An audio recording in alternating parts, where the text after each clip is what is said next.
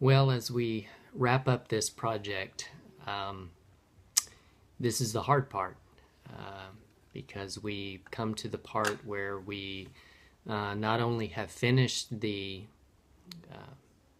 build of the LST, but we've come to the end for our story about Uncle Jake and about the LST 348. So just in kind of wrapping up, I thought I would just share a few letters with you. In one of the previous videos, I showed some of the postcards that he had sent home to his mother and to the sister that he was closest with. In fact, his mother was living with this particular sister, his sister, while he was away, and she lived with her until my great-grandmother passed away. So he was sending these postcards and these letters to them. And one of the postcards I think I showed in a previous video was this one. And this one was sent from, this was from Salerno, Italy. And this was dated January, or postmarked January 13th, 1944. Approximately a little over a month before Uncle Jake died. And he says, "Dear Mom, this is one place I'll never forget. Save all these postcards and I'll tell you a little story about each one when I get home someday."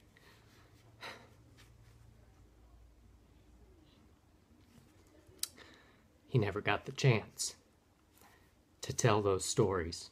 So hopefully this at least will help tell some of the story. So there was that one. So then on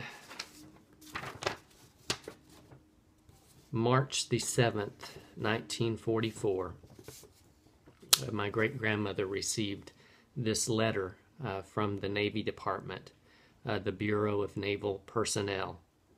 And it says, "Dear Mrs. Trees, it is with deep regret this Bureau confirms the report that your son, Jake Trees, Motor Machinist Mate, 2nd Class, United States Naval Reserve,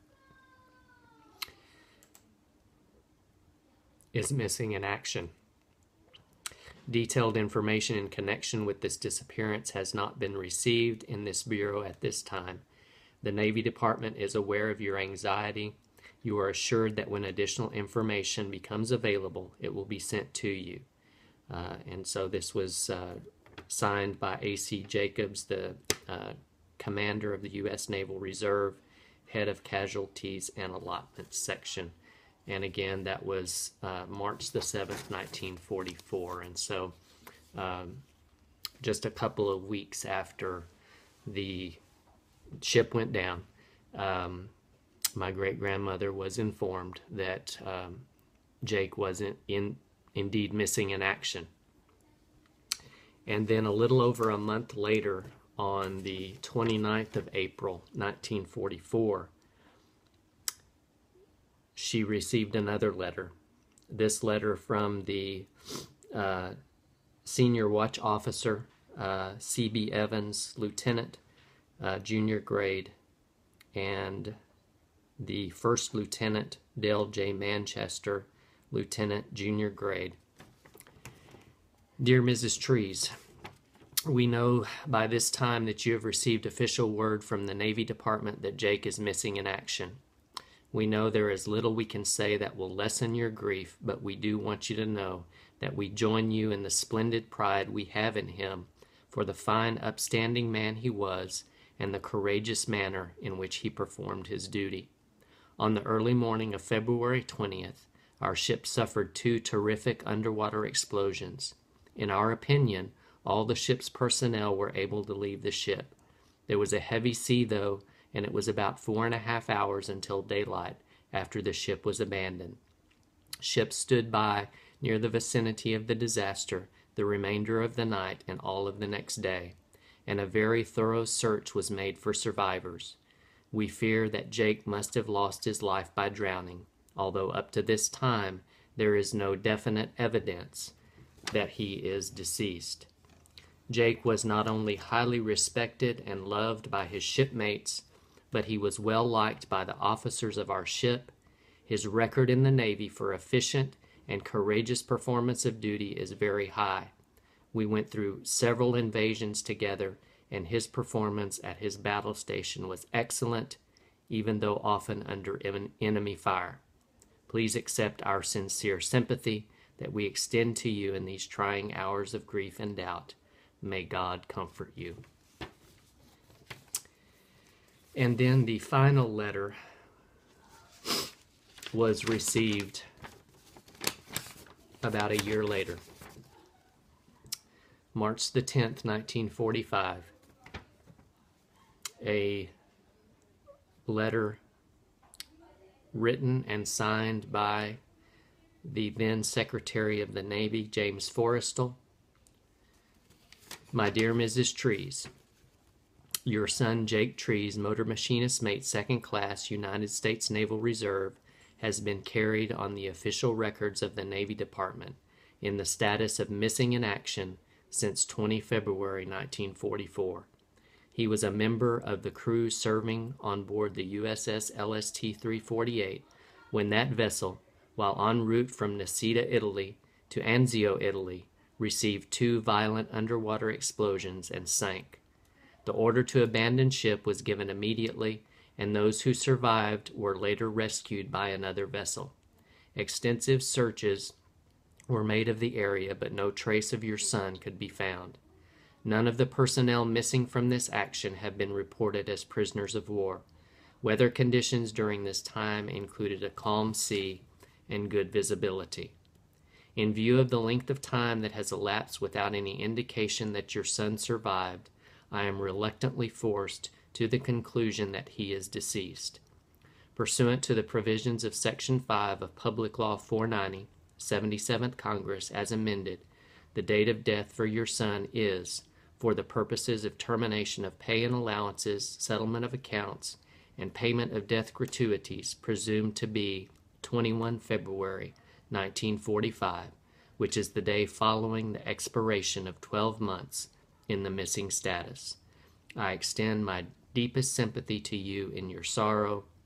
It is hoped that you may find comfort in the knowledge that your son gave his life for his country, upholding the highest traditions of the Navy.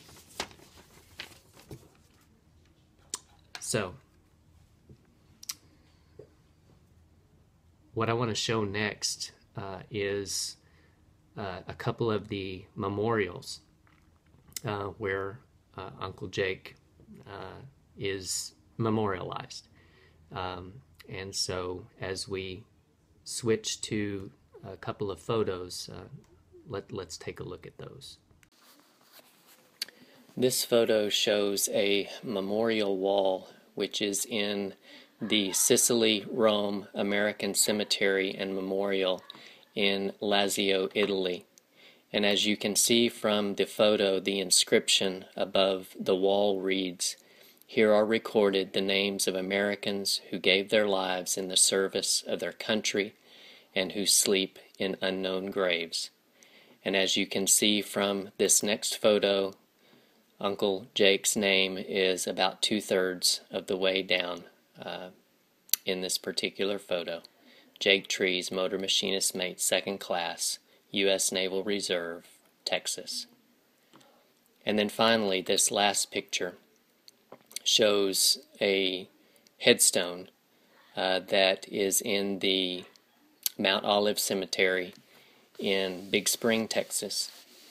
This is the cemetery where Uncle Jake's mother, my great-grandmother, is buried, as well as his sister, Madeline Trees, who was the sibling that he was probably closest to, and the one who cared for my great-grandmother until she died. And so they are both buried in this cemetery, and this headstone lies beside my great-grandmother's headstone. To this day, it's just a headstone. There's an empty grave beneath it. But who knows? Maybe someday he'll be able to come home. Probably one of the best descriptions of what happened to LST-348 was given by Carlo in his book Fatal Decision, Anzio and the Battle for Rome. He describes it this way: the loss of LST-348 occurred the morning of February 20th at 02:25 hours when a German torpedo suddenly struck the 5,500-ton ship from out of the blackness. Survivors later recalled it was like running into a stone wall at full tilt. The forward half of the ship seemed to disappear, and her skipper gave the saddest of orders to any sailor: abandon ship. The ship's engineer, a lieutenant junior grade, started below decks to attempt to set up ballast pumps to trim the ship when he encountered Chief Motor Machinist Mate John O'Brien, who insisted that as the older of the two, it was his task to go down. He was not seen again until 4 hours later, when his stiff and swollen body was recovered by an LCI. 10 minutes after the first attack, the ship was broken in two by a second torpedo. During this time, the crew had sighted a German U-boat off the port side. The LST's skipper gave the order to sink the submarine, but just as the deck gun fired, the second torpedo hit the port fuel tank and wiped out the engine room like a welding torch set to tissue paper. LST-348 died, and with her, 24 of her crew. Another 34 were eventually counted in one of the Anzio evacuation hospitals. It was nearly 2 hours before help came in the form of an LCI, and some died in the water. True to the naval creed, the last to leave the dying ship was her skipper, Lieutenant Junior Grade Stevenson Jennings. Only one lifeboat was left intact, and inside huddled 40 men, many of whom were badly burned.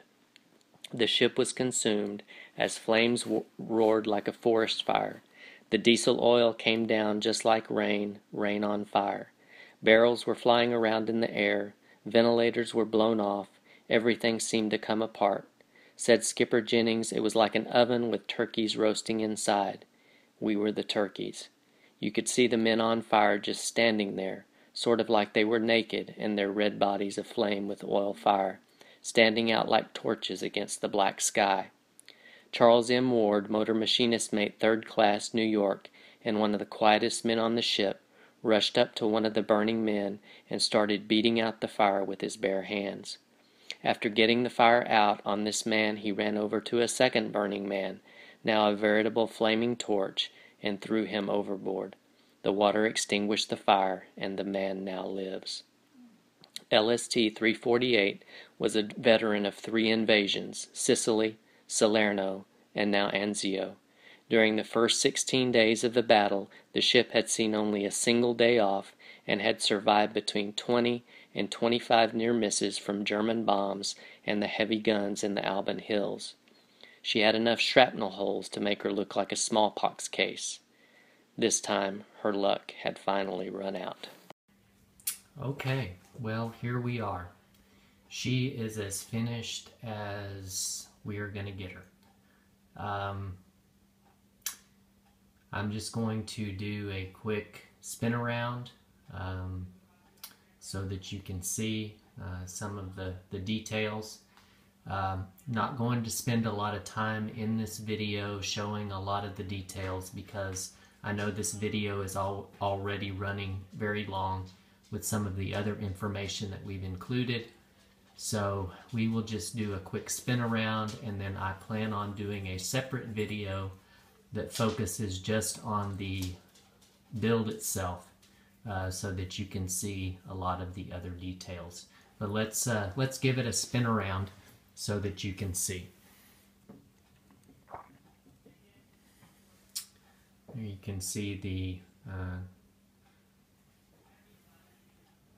just the back end. Pull it out just a little bit.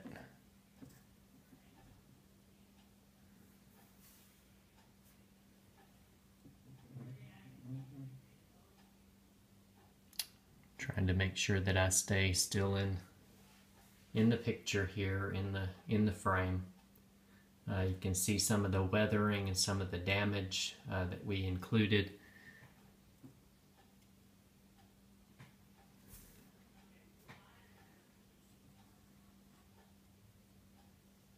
We also included some damage to the front end, the bulwarks and the front end of the hull there.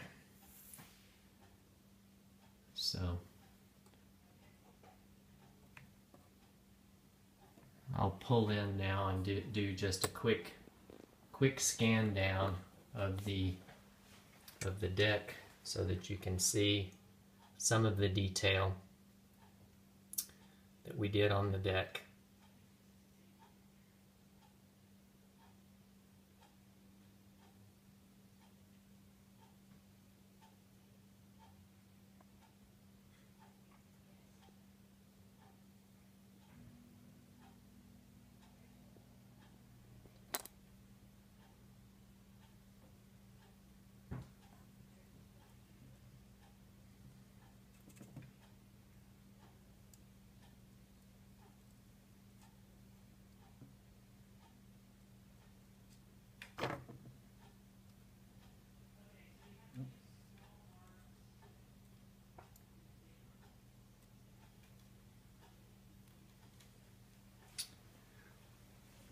And so there you have it. As I said, I'll post maybe a little longer video with some photos and some more video just so you can see some of the more detailed parts of the ship. But we'll call that good for this one. And so that brings us to the end of this project. It's been a very rewarding project for me. I've learned a lot, not only about my family, but about some things that happened during World War II. It's given me a deeper appreciation for the sacrifices that were made during that Great War what can I say? It's just made me much more appreciative. And at the very beginning of this series, I mentioned something that was said by one of the admirals who mentioned the little men in reference to some of these smaller naval craft. The truth is that Uncle Jake was one of the little men too. He stood about 5'4" and weighed in at a whopping 124 pounds. So, you know, he was not a big man, but in my mind, he's larger than life. He's a giant because he gave everything he had, and for that I'm very thankful. So for those of you who have stuck with me through this whole project, thank you. I appreciate that. I hope it's, been educational. I hope it's been encouraging, inspirational. I know it has for me on a lot of fronts. So thank you all for sticking with me through this whole thing. And we look forward to doing more projects in the future. But for now, you all take care, and we'll see you next time. Bye.